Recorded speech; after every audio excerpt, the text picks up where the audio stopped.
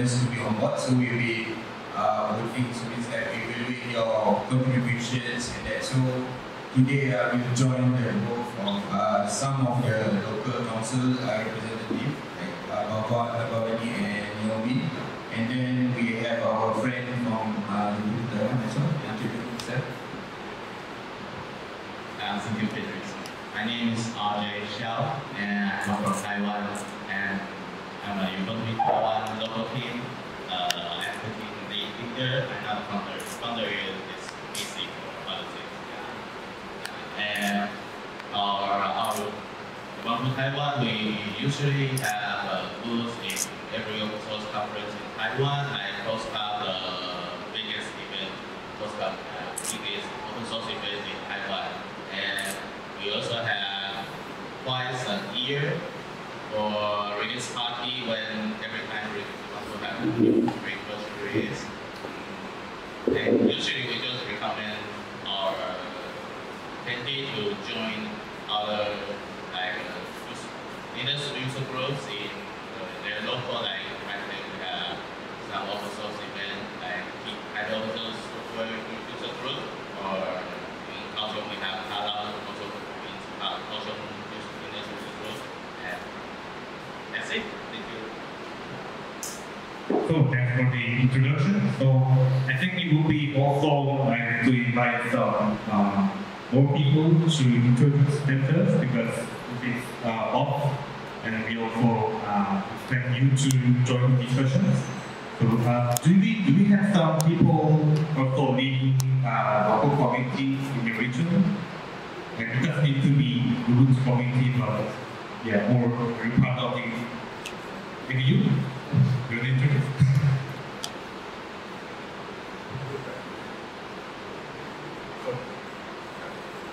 Maybe you can raise your hand. No? I am considering rebooting the UbuCon. I'm considering rebooting the platforms. So you will introduce yourself?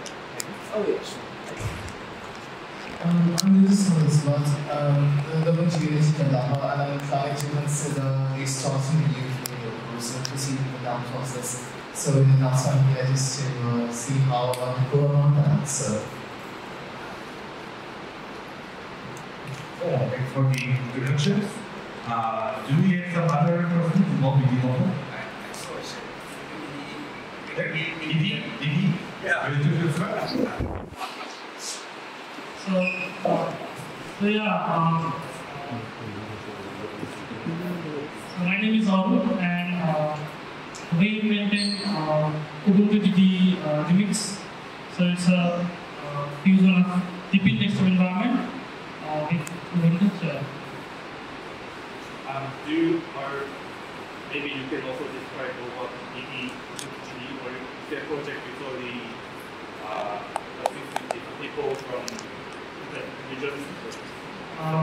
So the project is like was like originally started from Nepal, but we are like contributors from across the world. Yeah. I also see some people from other regions that you can have the microphone to them. You also do some introduction? Yeah, also yes.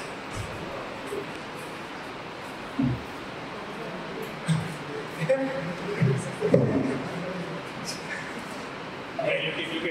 yourself. My name is Hsiao. I'm from South Korea.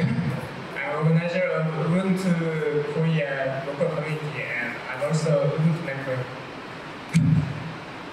So I also see Bayu, you should be speaker of the presentation. So you also want to talk about the community position. Yeah. We can also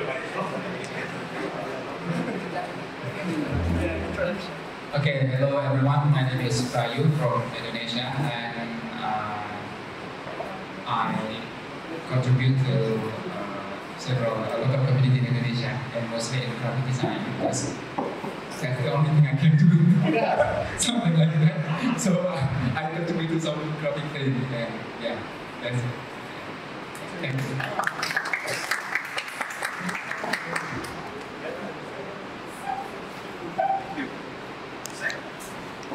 What is it? Introduction, your name. Okay, so my name is Anandu. I'm from Kerala. It's one of the southeast state of India. I'm not really involved with the local community, Ubuntu local community itself, but I'm a part of the India. So I'm a daily maintainer. Yeah, I have met Youngbin from. Thank you everyone for some of your introductions. So I think we also need to introduce about Ubuntu LoCo and local concept maybe. I think we have done right. We haven't done any introduction. Yeah. So maybe I can introduce about LoCo and maybe you can introduce local concept. Right. So can turn the slides. So well, Ubuntu local community for sure we call it local. It's not a local community. So local community.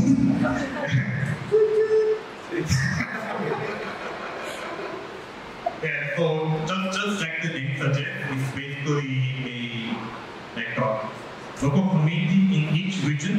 So we usually by each country. So it's Ubuntu Korea and Ubuntu India and like in Japan, there's Ubuntu Japan. Except for the America, in America they have local for each states, I guess, right? Yeah, and there's each local team and they run their local community to engage people interested in Ubuntu or open source and bring people and most of their activities will be running some in-person events, or it could be also something that can only done by the local community. And for the translation can be only done by the native people. Right? So local community also, it depends, but also some local communities, they also manage some translation for their language, so they can improve the experience of the Ubuntu for their people. And like what you see today, we also local communities, they can also sometimes like collaborate each other, like local stay together and collaborate to make the global events or also do some exchanges. So I think that will be the basic introduction and local community. And maybe I can also show you some websites.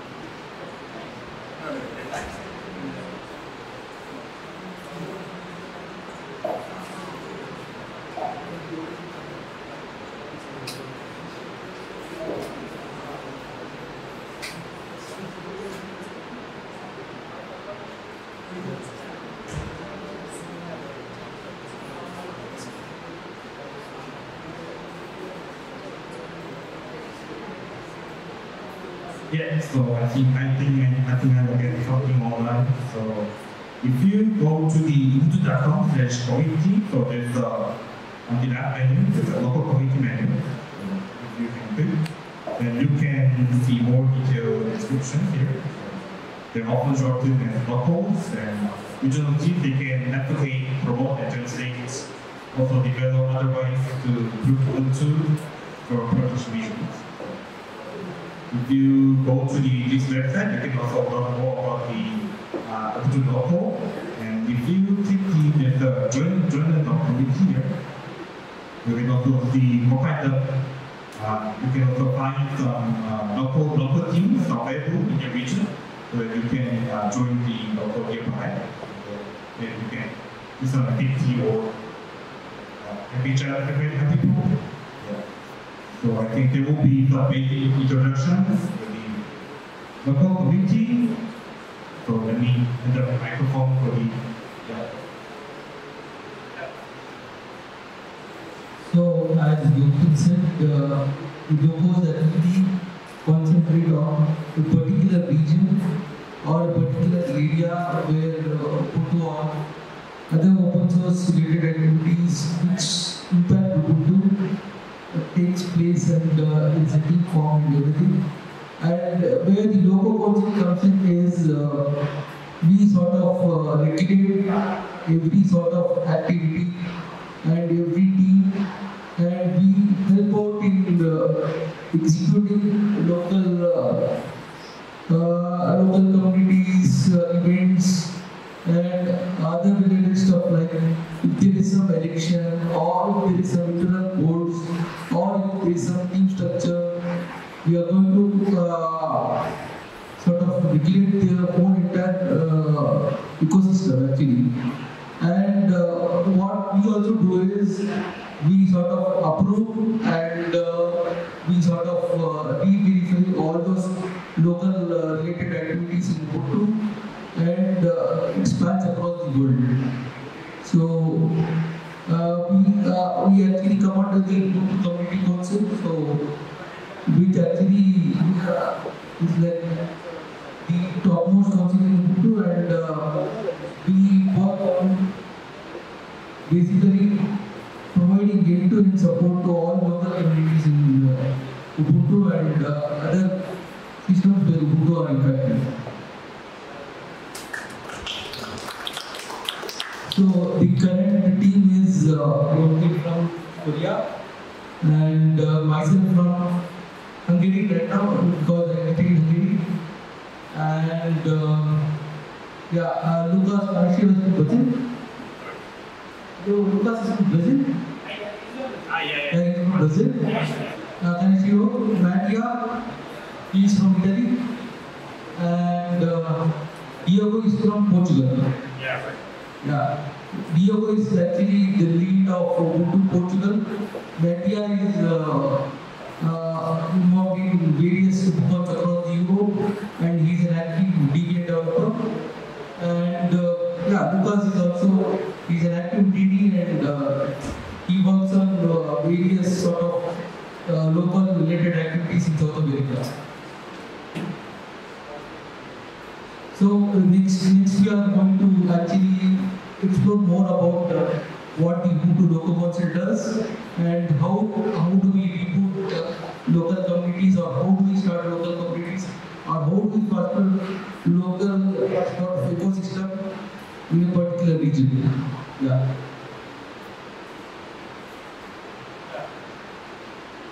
So thanks for the introduction about the LoCo Council, and do we also want to do some introduction of each LoCo? Like we have people from the Korean LoCo and Taiwan and Indonesia. Yeah. So we are here. So you've done this, right?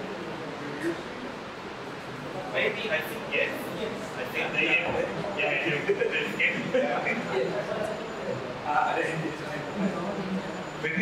we can right? Yeah, so maybe we can talk about why you start the local community in the region, or like some of you might be joining local that have been already active. So maybe starting from me, maybe. So I joined the Korean LoCo about 10 years ago, I guess.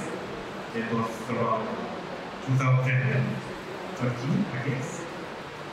While I was a high school student. So it's like,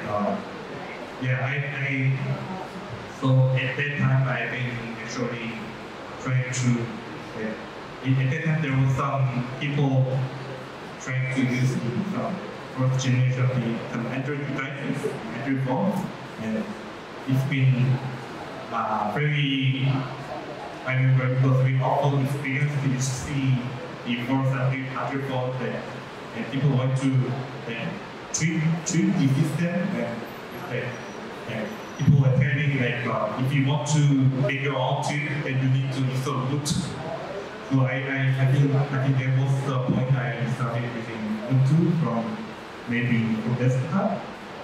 So my first experience with the Ubuntu was on the virtual machine, which was architecture very slow. So then after that I started to interesting about Ubuntu, and at that time, and one of my friends introduced me to some Ubuntu seminar in South Korea, like in Seoul. So I joined the event, and then I started to like about joining those events, and then I started to be part of the community. So that's my story, and maybe next. So you can talk about how what made you to join the community. Yeah. I was joined when I first time go to those community social event is in 2009, and that my friend told me that the event maybe I really had interest to do it, so I just joined the same part. Because I used Linux before, but I don't know it's so many people use Linux like me, so I just try to join them to start to and help Hunter to handle the Taiwan local team and just like that. Because in Taiwan we have a lot of people using Ubuntu, but as these people just join local teams, so we just try to promote talk people about hey, we have the local team in Taiwan are interesting, you can just join us and just handle some events together. Even though we are historical local team.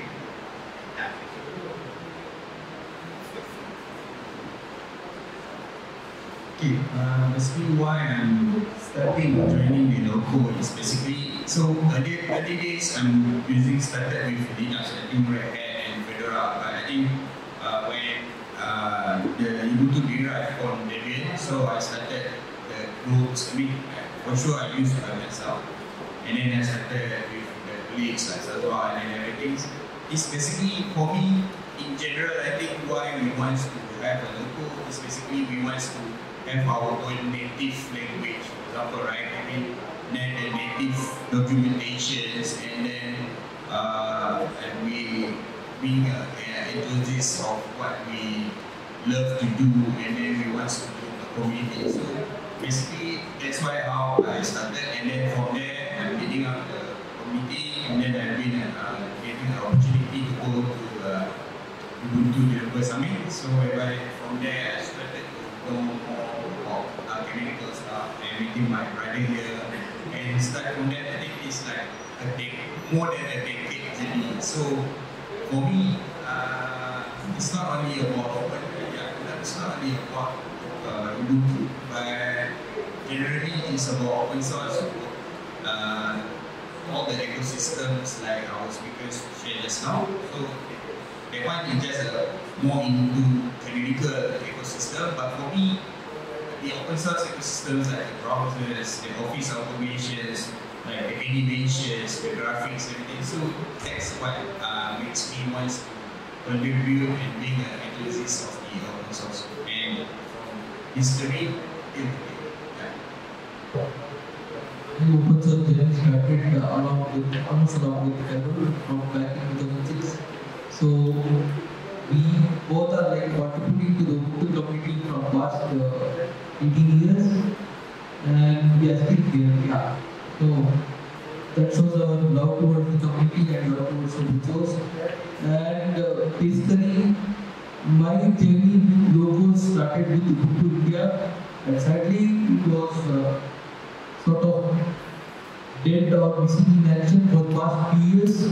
So when the LoCo course started this year again, it got rebooted. So I thought of creating a team in India and bringing UbuCon Asia to India so that Ubuntu India can have a head start in India again. So yeah, that's pretty much it. next is Ubuntu Hungary, I guess. I hope to reboot Ubuntu Hungary also because it's almost like a similar situation as in Ubuntu India. So let me see what happens. Sorry, I think I want to add one, I think quite important point. So basically, the local council, I think, is already dead for more than, I think, for a few years. And I think how it started early this year is because our brother here picking up a point to do something, right?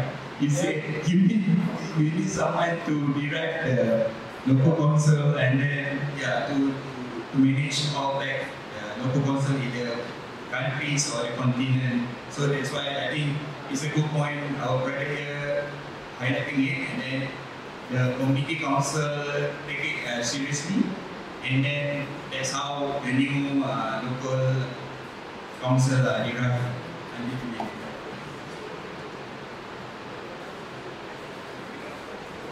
For my data field, doesn't have much battery, but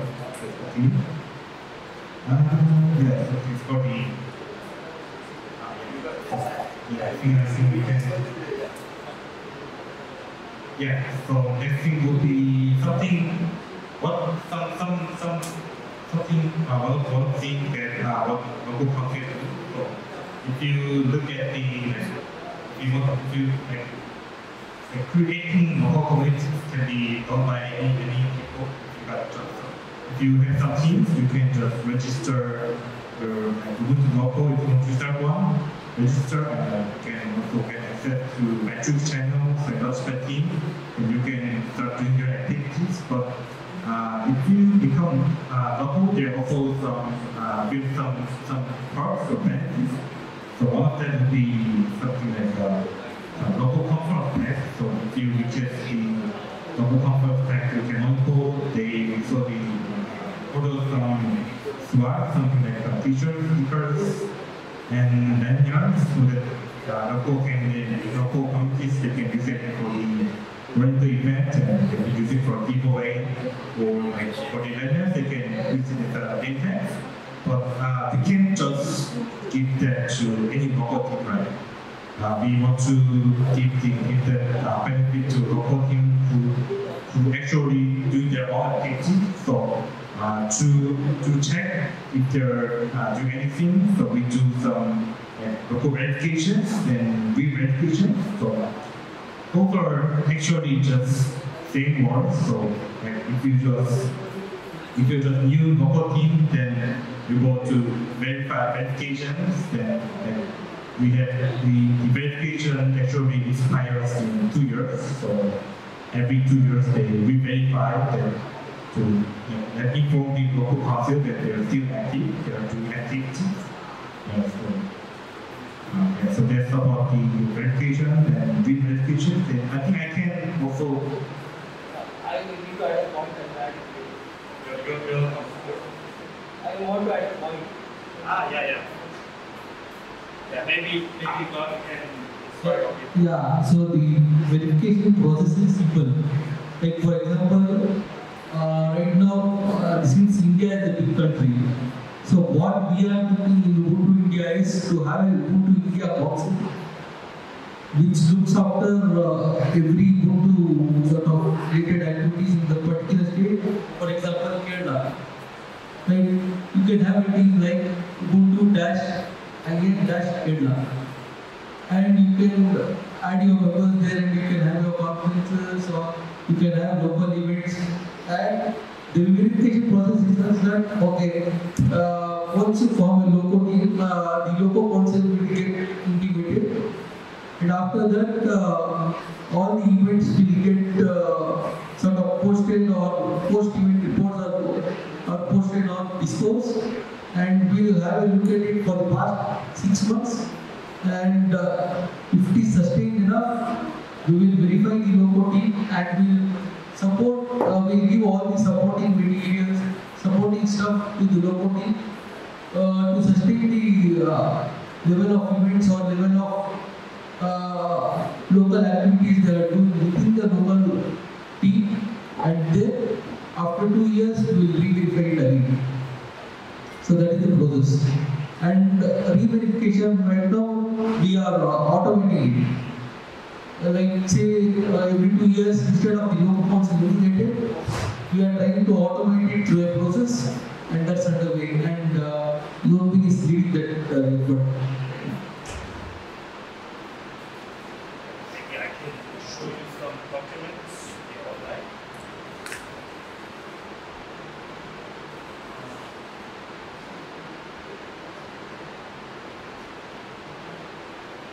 Yeah, so if you also have a look at the website, there's local verification. So you can see some detailed process to how you can apply for the verification and also do a re-verification. So I remember it's been a bit complicated previously, but after we rebooted our local country, it's now much simple. So if you would like to have access to some parts for verification, you can have a look at our websites and you can submit the verification to verify your local team. Maybe we can receive some questions about the verification process. Yeah, we can ask, we can take questions. Yeah, we have some questions regarding the Or also verification. starting local team. Anyone is free to ask me questions.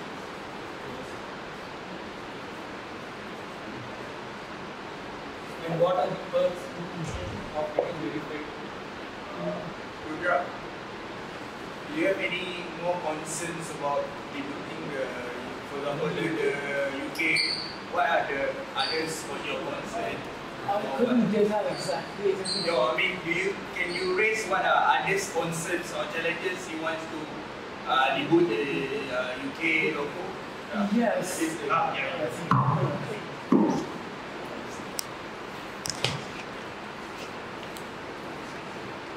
So I remember seeing a format for post-scientist schools for the Ubuntu LoCo, and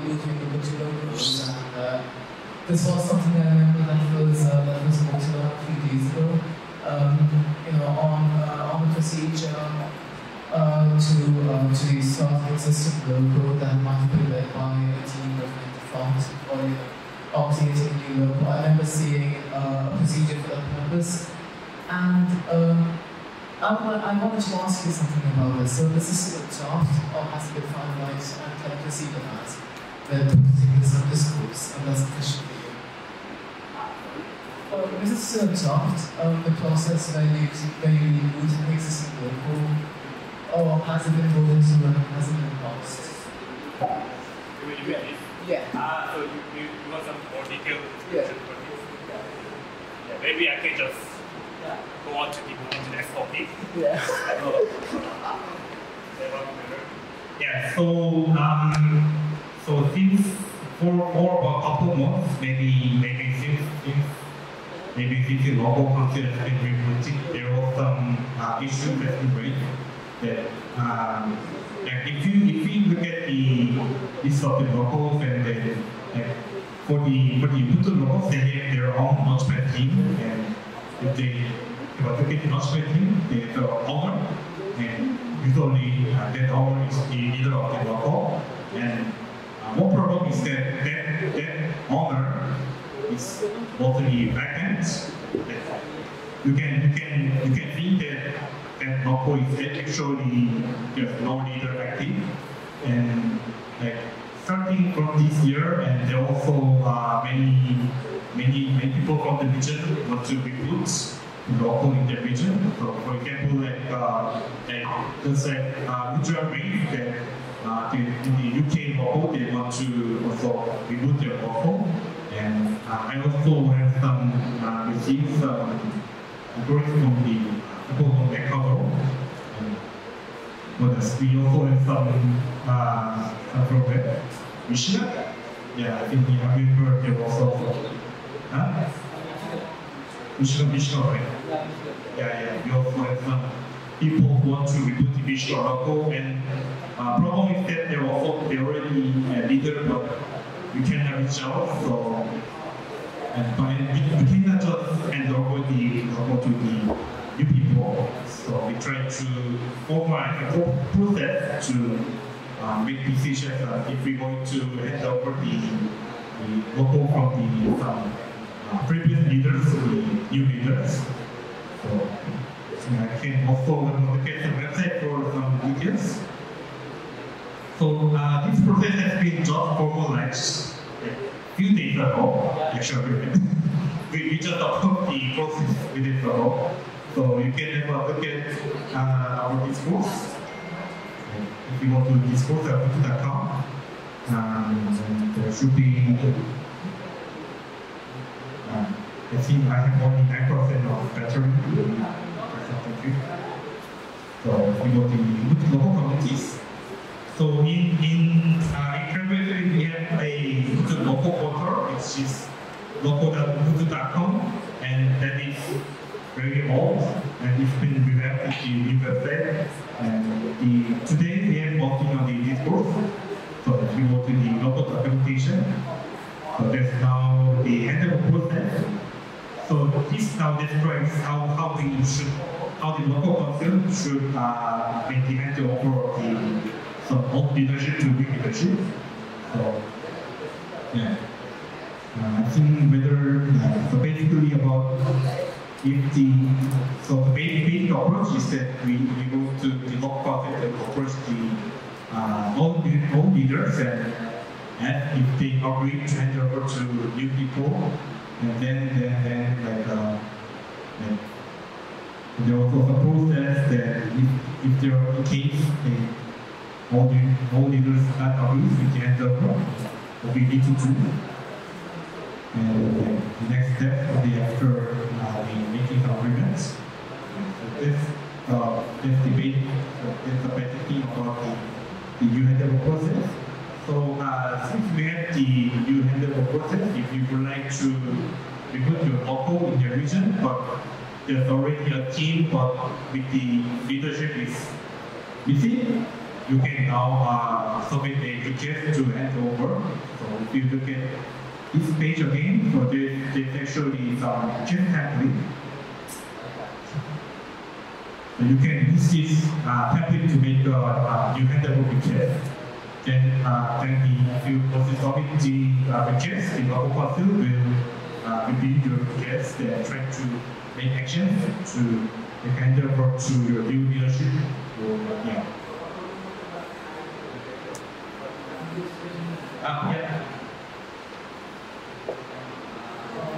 Yeah, since my 1 minute is left and lunch is ready.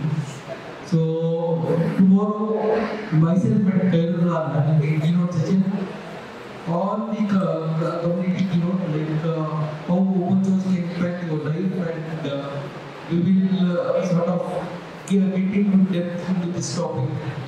How to actually contribute to Ubuntu and how to gain Ubuntu membership and what impact it creates on your life. So it's just an extension of this talk, and we will be around for any questions for anyone. So yeah, you can feel free to contact us. Anyone want to add? Okay, thank you. From my part, maybe we can receive some questions. Yeah, any more questions? Anything related to what Youngbin said with the verifications, re-verifications, handover or creating a new logo? Anyone? Or any have got any doubt or what you're going to create a committee, what kind of committees? So when we are having different sort of communities like this, and these communities, technically the communities can sustain on their own. So why the specific need for having a dedicated of this particular community? Because they can join and form a community by itself. So is the integration process existing for maybe let's say financial support that support and things can be given? Yes, financial support and other support like logistic support. Okay. Yeah. So as I understand it, this can still be done without an official verification per se.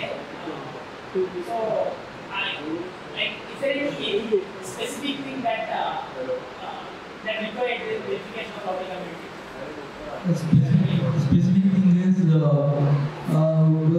will will actually get sponsorship and donations from the community itself to run the events. Yeah.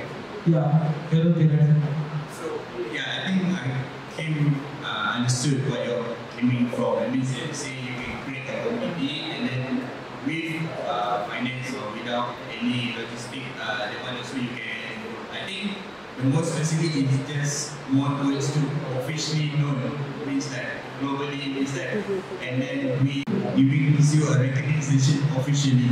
I know I understood you where you're coming from. Either you managed to get your own fund, it means that all of these things, but it just like globally because we have a locally, so means that you being acknowledged. For example, your state is actually recognized. So all your contributions, everything, so being recognized. Or either way, you can be anonymous. It's up to you. If you think you want to be anonymous, you want to take contributions to open source also is not bad. Because from there, it means that for that one is for recognizing your logo. So whereby I'm saying that I'm from the membership board, right? So of course, for example, you as an individual contribute to logo. So your logo being recognized. So how community is recognize you personally. So whereby you will apply for the YouTube membership, and then there is another board who will accessing your contributions to the project. Tomorrow we'll have a talk on this. So any more questions?